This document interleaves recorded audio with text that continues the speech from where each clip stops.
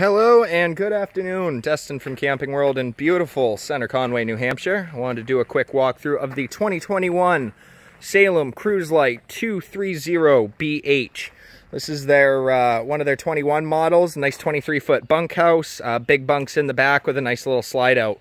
So let's start on the outside and work our way in. Starting off at the front, we have a power tongue jack, spot for two 20-pound propane tanks.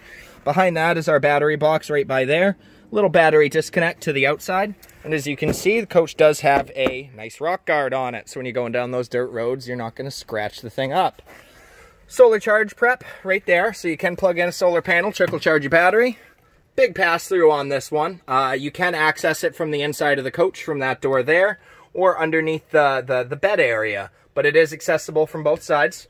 Underneath that, we have our stabilizers that do have a JT strong arm equipped on them, both on the front and the rear. What that does is it'll just stop the rocking of the coach once you have those stabs down. There's the outdoor awning. As you can see, outdoor speakers as well. Nice LED strip on the bottom of the awning there so you can see what you're doing outside. Your freshwater connection as well as your freshwater drain underneath that. Nice little outlet there in case you need to plug something into your outdoor table there. Moving on back, we got our low point drains. We have our spare tire and our steel bumper. You can throw your sewer hose in that. Backup camera prepped, so it does not have a backup camera on it right now, but it is prepped for it whenever you're ready to throw one on there. Your cable and satellite hookups, your city water connection, and then a black tank flush, which is nice to see. Just helps clean out your black tank so you don't have to dump a bag of ice down there like you used to. Moving on back here, we got our sewer dumps. Nice little storage area on top of that, as you can see. And we have our slide out. So as you can see on the slide, it's not a cable-driven slide like we're used to. This is the Schwintek slide system. So it's a rack and pinion-based slide, so it just moves out a little bit easier to manage. Let's squeeze on through here. And as you can see, there's the other side of the pass-through. Lots of storage still. Let's go inside this coach and see what it's got to offer here. As we move in, solid steps as you come in, so a lot more stable than the fold-up steps. Nice and easy. I like the floor plan of this coach because of the Murphy bed. So with the Murphy bed up, lots of floor space in here, plenty of space. Of course, to drop this down, which all you got to do is get your little armrests out of the way. It's a jackknife couch, so you just drop it down. There's a latch right here. Latch on the other end. There's your bed. So it's nice. You still have a full-size bed that's walk around that you can get out of the way when you're not using it. Makes it a little bit more versatile. So let's get this locked back up here. Check out our wardrobes on both sides. You do also have access to the inside of the wardrobe. Has a little electric outlet in it in case you need a CPAP machine or want to charge your cell phone or something. USB chargers on both ends, as well as a emergency exit that you can crack to get some airflow here.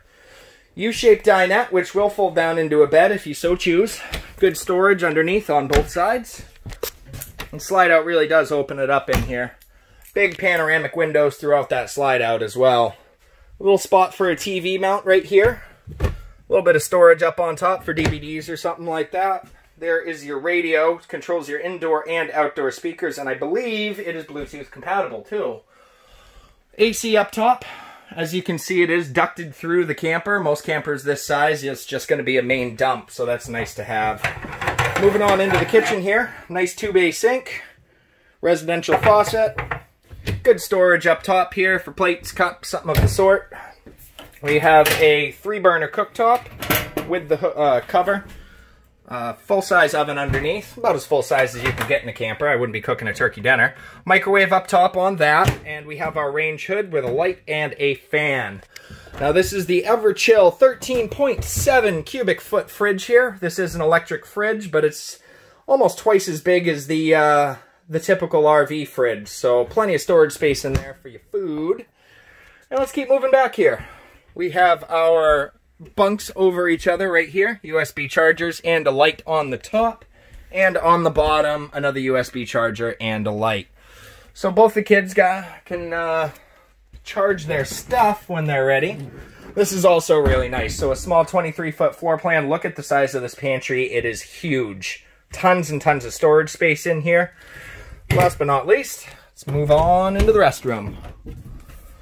So as you can see, nice little restroom back here. You got your commode, you got your sink, have a nice little medicine cabinet here, toothbrushes, toothpaste, something of the sort. A little bit of storage underneath here for linens or toiletries or something like that.